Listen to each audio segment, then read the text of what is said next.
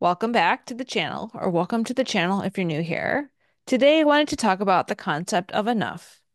And as someone who tends to write better than I can convey the words verbally, I am going to be sharing with you an article that I wrote that was published in July of 2022 that still rings true today when it comes to understanding that so many of us feel that nothing is ever enough. So, this topic was important to me as I kept striving in my careers in order to fill this void inside of my heart where I just never felt that being who I was enough. I've eventually figured out that nothing external to me in terms of achievements was going to fill that void, and that I had to explore inward where it was really stemming from. And what it was stemming from was this fact that I had attached my identity onto performance-based outcomes, lost my way in what society tells us is going to bring us fulfillment and happiness. I was on track to become a military surgeon when I had quite an existential crisis and realized that I had given up my relationships, my time with loved ones, my health, and almost died during residency, and it felt like nothing was ever going to be enough. The healing journey has not been easy, and so I share my lessons with many of you in hopes that you can learn it without suffering as much. And if you are suffering, that you have a community to lean on for support. So for today, if you have felt like nothing you ever do is enough, I'm here to support you, I'm here to process through those feelings together, to really investigate where do they come from and how can we reclaim the narrative? What does enough even mean? And how can we let go of striving, of constantly sacrificing us in order to obtain enoughness? Because the more we strive, the more we focus on these achievements and things outside of ourselves, often the more empty that we feel. I know this from my own journey. I'd love to hear from you, your experience, both where you're at, things that may not have worked, and what you're navigating right now. I anticipate if you've clicked on this video, the topic might resonate with you, so welcome. I will share the article link down below that I am sharing with you today. It is on KevinMD, again from July 10th, 2022. When is enough in your career? We spend so much of our lives chasing a sense of doing enough and being enough. Though I anticipate it's been years in the making, I feel like I woke up one day and I just had enough. This time it wasn't in a hopeless way. It was more of an awakening and permission to stop running on a treadmill to nowhere. At first, I felt a wave of grief as I let go of the false illusion of what I thought life needed to be and who I thought I needed to be. And then I transitioned into a period of rebirth as I reclaimed my own life. As I use these words, I think of Martha Beck's interpretation of the change cycle, where stage one or phase one is death and rebirth, which may be referenced in her book, Find Your Own North Star, or via Google. I'll share a link in the description below.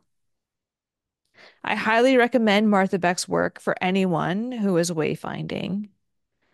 Martha Beck's Wayfinder program has been instrumental in my healing journey, and I'm currently finishing Martha Beck's Master Coach training 2 years after this article I wrote. So it still rings true, but I digress. For today, let's dive into enoughness. As I know many relate to the ride, I hope sharing my journey helps you find your peace too. First, the reflection. Throughout life, I've been judged for being too big, too small, too quiet, too loud, a dentist, but not a surgeon, then a surgical resident, but not X-type surgical resident, and oh no, a woman. The list goes on and on. I was in the Air Force and jokingly was told I wasn't military enough compared to the other branches. As a dentist, I wasn't doctor enough. And after getting my MD, I still was not enough, as I hadn't yet finished a medical residency. Worse, my brain would offer me. I was transferring out of surgery. I had many internal judgments about myself at this point, none of which remotely sounded like being enough. After transferring from surgery, I specialized in oral medicine. So then I belonged to both dentistry and medicine, or neither, studying a lot of both, yet feeling not enough of either. While sorting out where I belonged, I started researching full time in a role that combines my formal trainings. As a new researcher, I did not have enough publications. Then I contribute to more publications, but yet not enough first author publications. Oh, and by the way, which journal? What's the impact factor? Nope, sorry. That's not enough.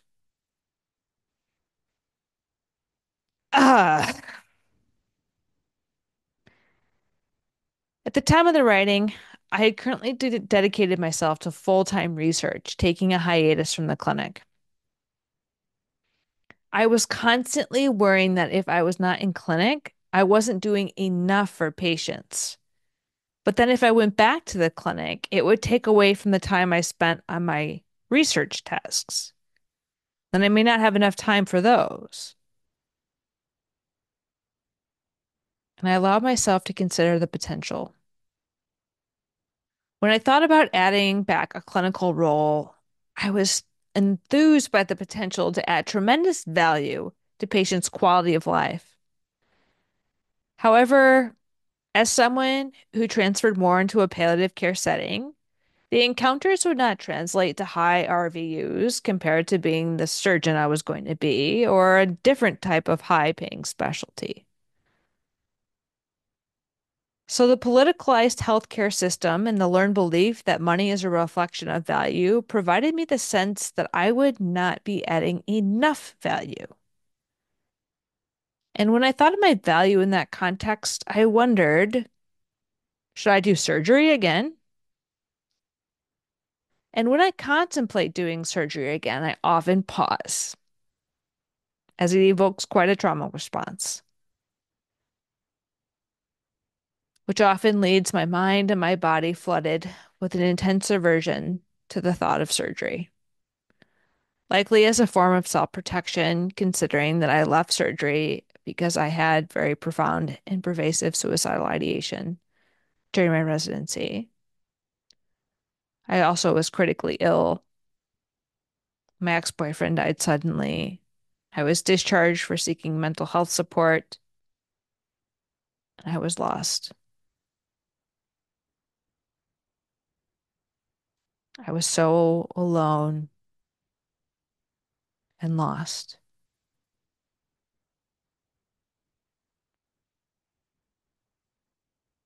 And as I sit in a storm of emotions,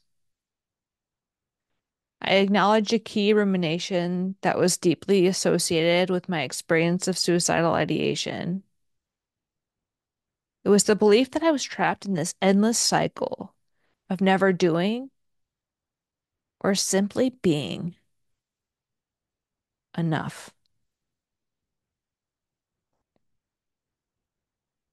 That thought can lead to tremendous self-destruction if not challenged. So here we are. Here, I pause to challenge my own thought pattern and yours if you are here too, with the first and simple question from The Work by Byron Katie. Is it true? Is it true that nothing I ever did was enough? That I am not enough.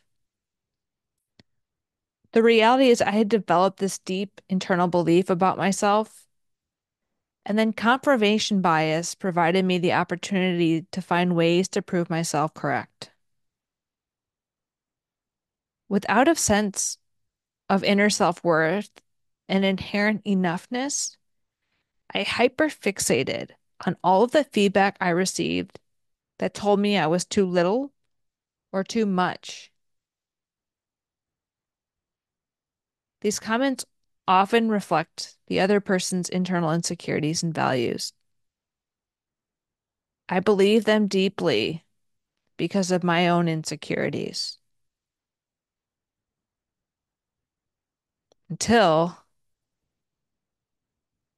bam, I hit the wall. I had enough.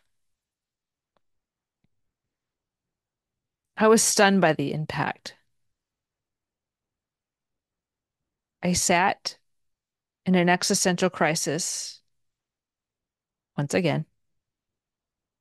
And this time, instead of running for another accomplishment or diving into overwork in order to temporarily numb the pain of this emptiness, I sat. I observed.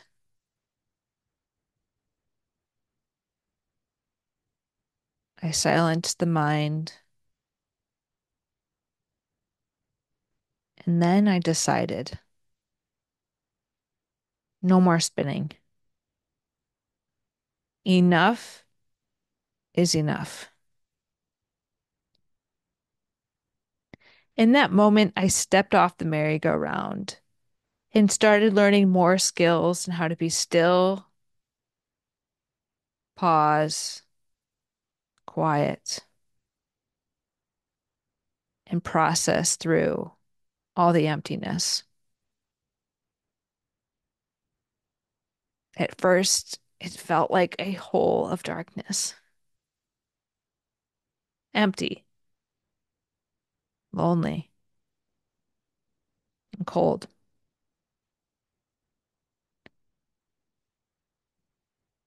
However, over time, this darkness turned into hope, and that black hole was replaced by this blank, bright white canvas with limitless possibilities.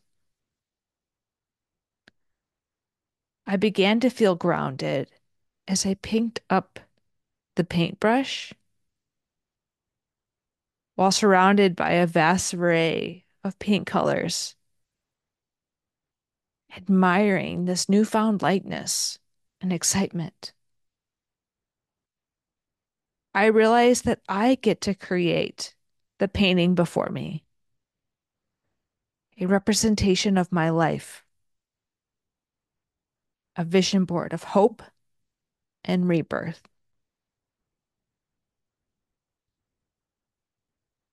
And as I breathe in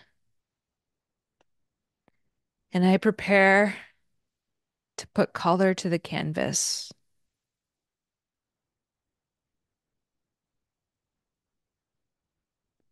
I put my hand to my heart and I remind myself,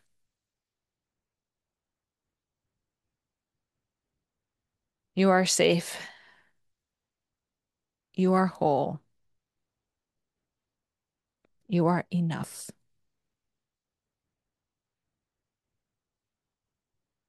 Breathe out. Long exhale. Breathe in and repeat. You are safe. You are whole. You are enough.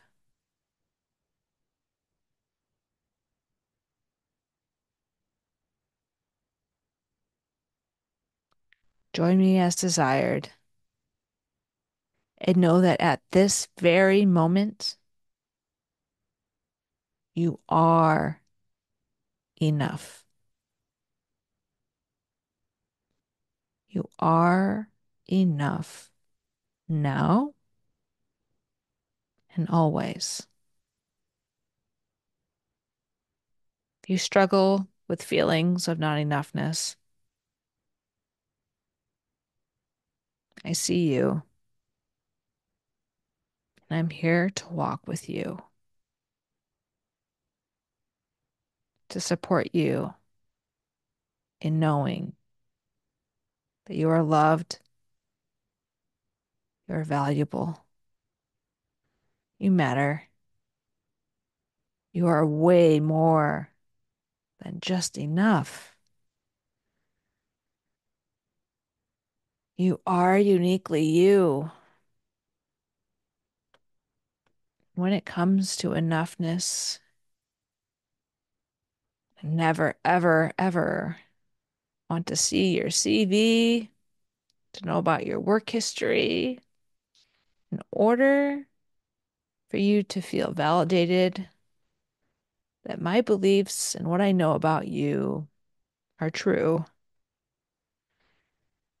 The same beliefs I know about myself.